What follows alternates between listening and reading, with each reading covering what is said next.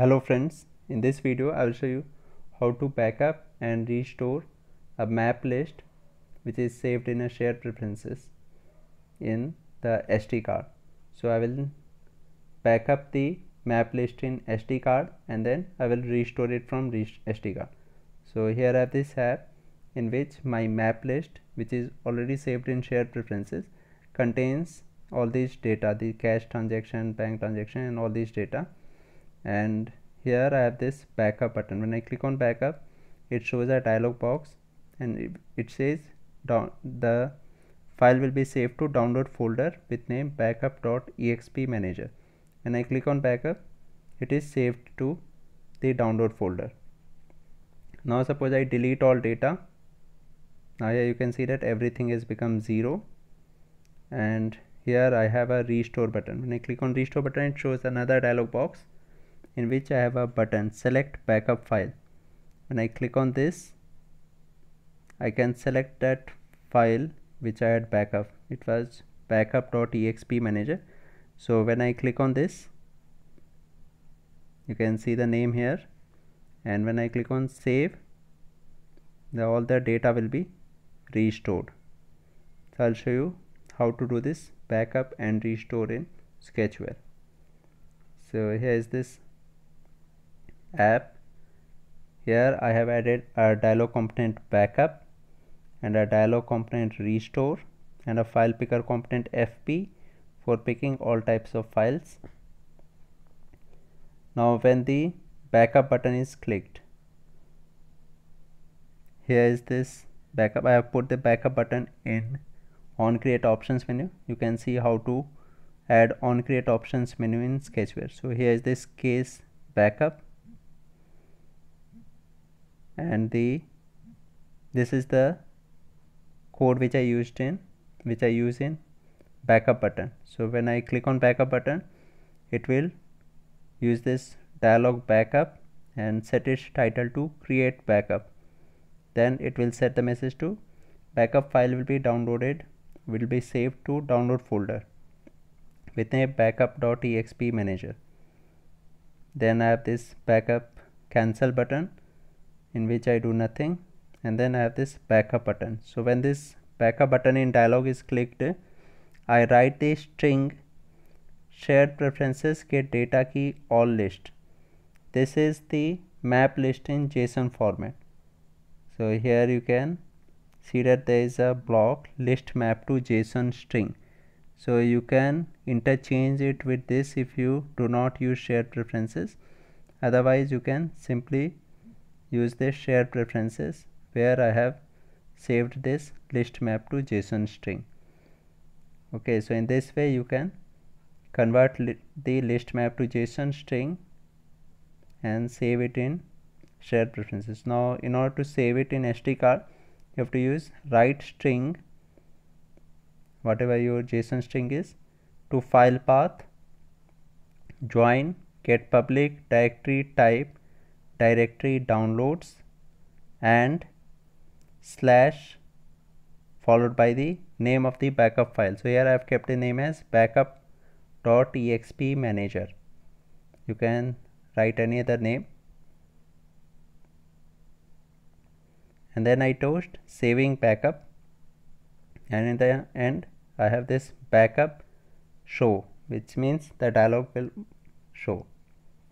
So this is when the backup is clicked.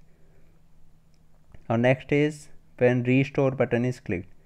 So when restore button is clicked, here is this case restore up to here. So when restore button is clicked, I use all this code. First is I use this view v2. I define this view v2 as get layout inflator.inflate r.layout.restores. So I define this restores as view v2. This layout vstores is a custom view which I have created. I'll just show you that first. So here is this view restores.xml, and this contains button 1, which is select backup file, and this edit text 1, which is for displaying the selected file name, for which I have set a background color. Okay, I have set this background color to blue gray, so that's why it looks like this. So I have this button 1 and edit text 1 in restores.xml. Now let's go back. So back to the backup button, so sorry, the restore button. So here in restore button, I first define this view v2 as the view of this restores by writing get layout inflator.inflate r.layout.restores comma null. Now after that I define the button 1 in this v2 in this custom view as btn1. Button btn1 is equal to v2 dot find view by id r.id.button1. Similarly, I define this edit txt1 is equal to v2 dot find view by id r.id.edit text1. Now here I have not declared that edit txt1 is an edit text because I have declared it here at top. In a more block, I have put a closing curly bracket and then I have declared an edit text edit txt1. And if you are not using any other code after this, then you have to put an opening curly bracket here after declaring this. Otherwise, this is fine. So here I have declared edit txt1. I have not declared it along with button here because I will be using edit text1 in file picker on files picked event. So that's why I have declared it at top so that I can use it elsewhere. So here I define edit txt1 as edit text1 of v2. Then I set on click listener for this btn1. So by writing btn1 dot set on click listener new view dot on click listener at override public void on click. So when this button 1 is clicked, I use file picker to pick files.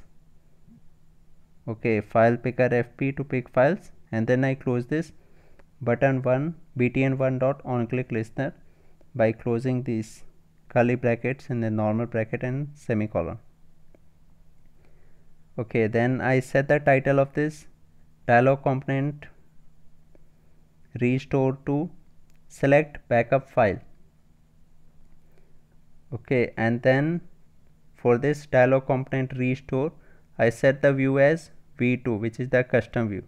So the custom view will be set as the view of this dialog component restore.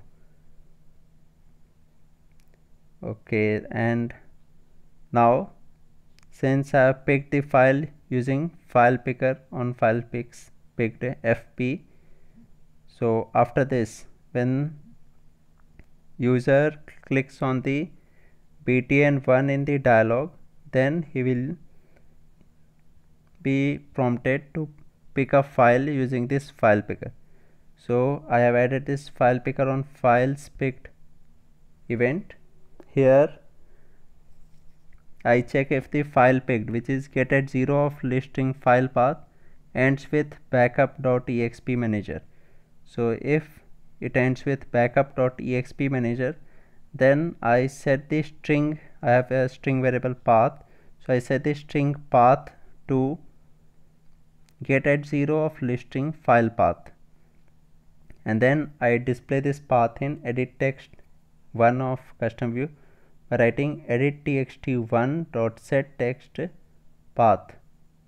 This will display the path of the file selected in custom view, and if the path of the file selected doesn't end with backup.exp manager, then I toast invalid backup file and I set the string path to empty. Okay, this is in file picker on files picked event. Now let's go back to the restore file. Okay, here is this code. So after this I have a cancel button for this dialog component restore, in which I do nothing. Then I have a save button for the dialog component restore. So here when user clicks on save, I check if the path equals empty. If it is not empty, if the string path is not empty, then I set shared preferences data key all list to read file path. So this block will read the file which we have selected and convert it to a text file, which is JSON string, and then